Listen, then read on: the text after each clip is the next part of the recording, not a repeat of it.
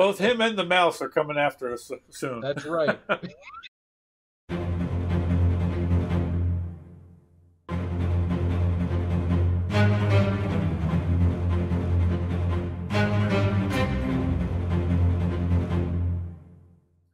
Welcome back, everybody. This is Soarin Scratchin. We're already laughing, and we haven't even seen the video yet. We have a little bit of comedy coming for you tonight. I think it's going to be good. I have seen it. My friend hasn't.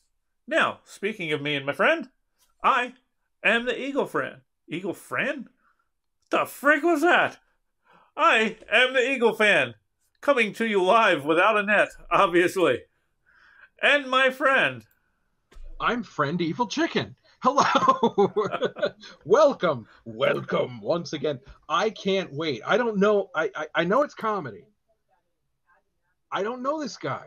I'm curious. I'm curious. I want to know this guy. This is Tom Segura. Who? And it kind of ties into a video we watched a little while back. Remember that JonTron Steven Seagal video? Oh, God, yes. Steven Seagal is out of his mind. That was great, the JonTron video. Tom Segura, okay. I know the name. I might know him when I see him. I'm intrigued. His subject matter has captured my attention. Let's laugh. Bring it on, baby. It's all the same cliche shit they said when we were kids. They now say as adults, right? They're like, oh, you watch too much TV, it'll rot your mind, or you can't learn anything from television. But that's not true. You can learn a lot from television. For instance, without television, I would have no idea that Steven Seagal is out of his fucking mind. Or alive. I also didn't know that. He has a show. It's not a scripted show. It follows around the real Steven Seagal, and every episode begins with him looking in the camera and saying, I don't know if you knew this or not, but for the last 20 years, I've been a cop. And you're like, what did you just say? I thought you've been making shitty movies for the last 20 years. What are you talking about? You watch the show, he has the most unlikable quality in a human being, which is that he is an expert in everything. Literally, if a dog walks by, he's like, that's a Shih Tzu boxer hound mix right there. And they're like, how do you know that? He's like, I've been working with dogs for like 35 years. Then a helicopter flies by, and he's like, that's a HUB 106. And they're like, how do you know that? And he's like, I've been flying helicopters for like 47 years. Then he does the thing, though, that everybody does who knows something about everything. Everybody has a friend, no matter what you're doing. They know the history of it all. They know every topic, every fucking fact. If you're eating dinner, they're like, forks are from the Roman times, and they would sculpt them out of bark. And you're like, will you shut the fuck up and let me finish this, please? Seagal will do that, too, but he's making it up. He'll be like, they also call that helicopter a skippy. And they're like, why? He goes, listen to it. Skip, skip, skip, skip, skip, skip, skip. That's bullshit. You made that shit up. So, have you seen him? I believe I have, just briefly. This is brilliant. I agree with him. And yes, helicopters do make skippy sounds. Skip, skip, skip, skip, skip, skip. I know I've seen him somewhere. Yeah, I've seen him, but Yeah. I can't place it, though. No, me too. But I'm digging it. I'm definitely digging it. Let's hear more about Mr. Seagal. Yes, please. Thank you. Wow, seriously. It just blows my mind. It really does. That everybody in this room, everybody has this real world possibility in their lives. All of us. We could go tonight, if we wanted to, tonight.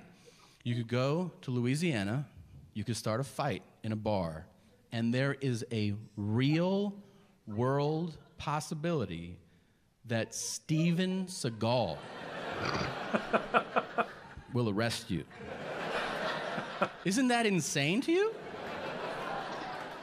I've lost sleep over this shit. I mean, that's crazy. That's literally like if you leave here and you roll through a stop sign and then Sylvester Stallone is like, hey, roll it down. And you're like, get the fuck out of here. I'm the law. He's like, it's my passion, yeah. Will you say Adrian or something? Nah.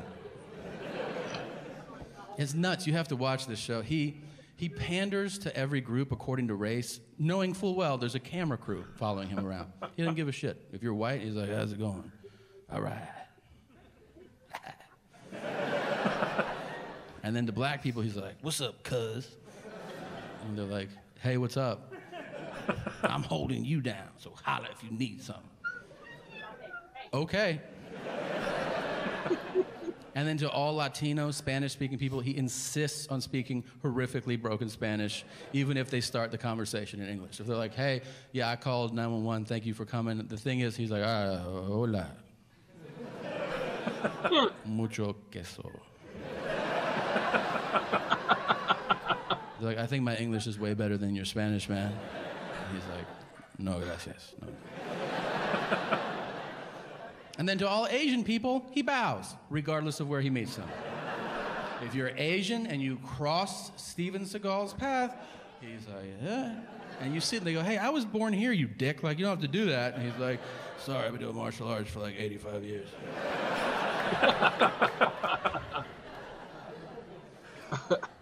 He trains other cops in hand-to-hand combat. I think that's infuriating.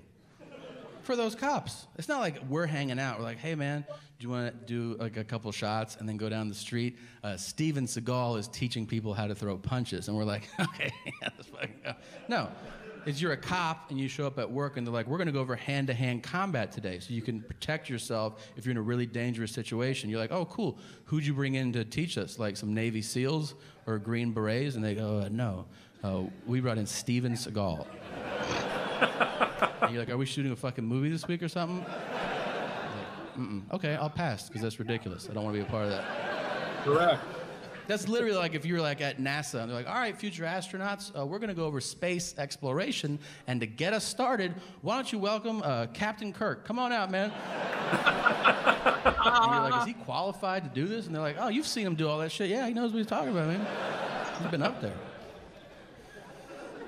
They show him teaching people how to fight. It's horrible. He's bloated now. He doesn't have the same range of motion. He's like, everybody line up. If somebody throws a punch, you could block it like that.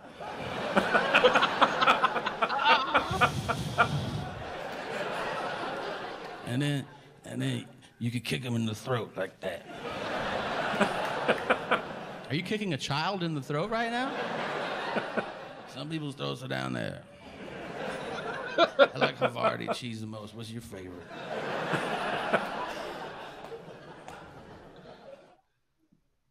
All right, that was fun. I thought that was a good tie-in to our other video. So yeah, it's like a sister show, a bookend, so to speak. Exactly. Yeah, that was awesome. That was great. Yeah, Tom Segura. That was funny. Yeah, I would track him down. He does a decent Seagal impression. Yeah, especially the moves. It was like he was there. Wait, I just blocked it again. I just blocked it. Here, I'm gonna kick you in the throat. Yep.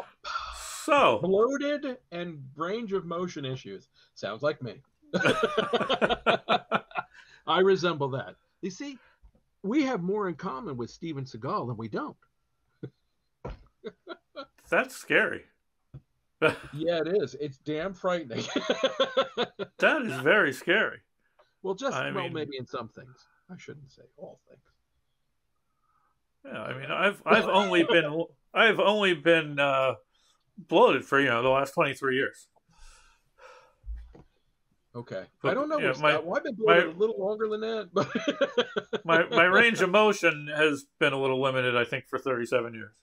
But I'm thinking. And I used to believe that I could move a lot better than I do. And I've known of karate and martial arts for the last 49 years. I've known of his existence. Yes, And existence. I've been watching his movies for the last 75 years. Easily. So let us know your thoughts down below. What do you think about the video? What do you think about Tom Segura? Oh, hell, what do you think about Steven Seagal? Boom! How insane is he now? I don't know. Who knows? Who knows? Sky's the limit. Oh, come on. We saw the actual videos in that JonTron there with him talking. Yeah, all right. Never mind. Anyway. So let us know your thoughts below and other suggestions. We appreciate them as well.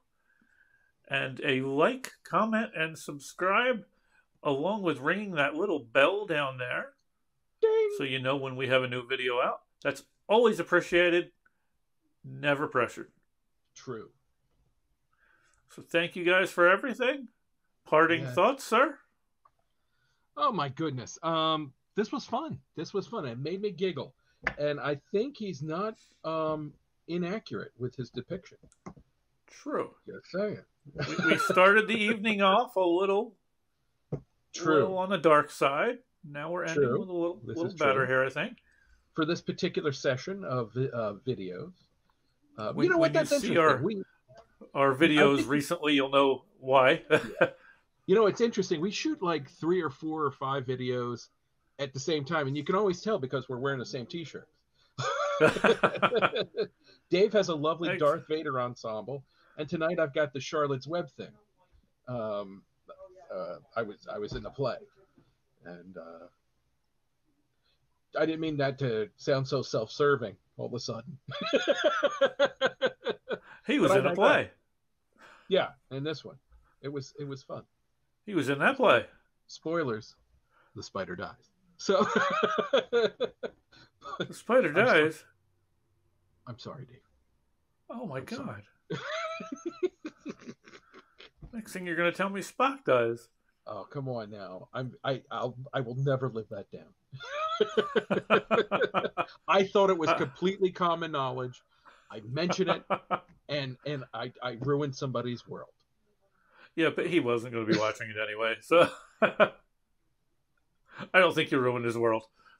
No, you're right. He wouldn't watch it. Anyway.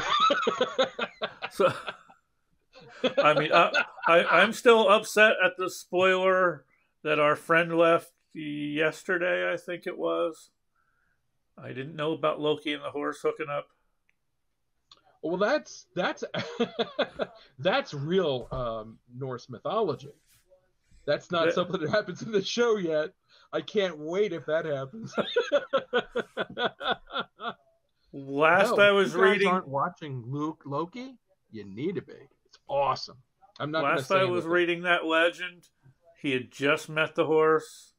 There was that little tension in the air. Completely consensual. I was at that will they or won't they stage. He transformed himself into a horse. It's important to know this. And then I see that post. And now I know. Spoilers happen. So be careful out there. So anyway, thank you guys again out there. We got a little... I have no idea. We got a little derailed. Just a little. It's Thank you guys again. Yes. Be good to each other out there. We need more of that. The world needs, what the world needs now is love, sweet love, baby. And I really mean that. Indeed. Oh, also be healthy. Stay safe. Stay healthy. Do both. Yes. Or else. No. Or else Steven Seagal will come. And he doesn't like milk. Well, I was going to say he doesn't like milk and cookies, but we all know differently. Leave out some milk and cookies for and he'll make you lay down on the ground so he can kick you in the throat. I'm sorry. And, you know what? and also, Steven, if you're watching this, dude, I'm sorry. I'm no one to. I love milk and cookies too. It's painfully obvious. anyway. So anyway, where were we? I was about to tell them to keep their eyes to the sky because Steven Seagal might be up there in a helicopter, and you don't want that. Yes, Sloopy, Sloopy, Sloopy. What was that? Was that what he said? I forget. Skippy. Skip. Yes, of course. Oh, Igor Sikorsky with his machine that beats the air into submission. That's the helicopter. Anyway, and your ear to the ground because it's always important to listen. Because Steven Seagal might be sneaking up on you. He might be sneaking. He'll be like, anyway, where's the milk and cookies? both him and the mouse are coming after us soon. That's right. I think, doesn't Disney own all the Seagal movies now? He's a Disney prince. He's been a Disney prince for 95 years now. Yes, he has. So take care, everybody. Yes, indeed. Thank you. Stay safe. Peace.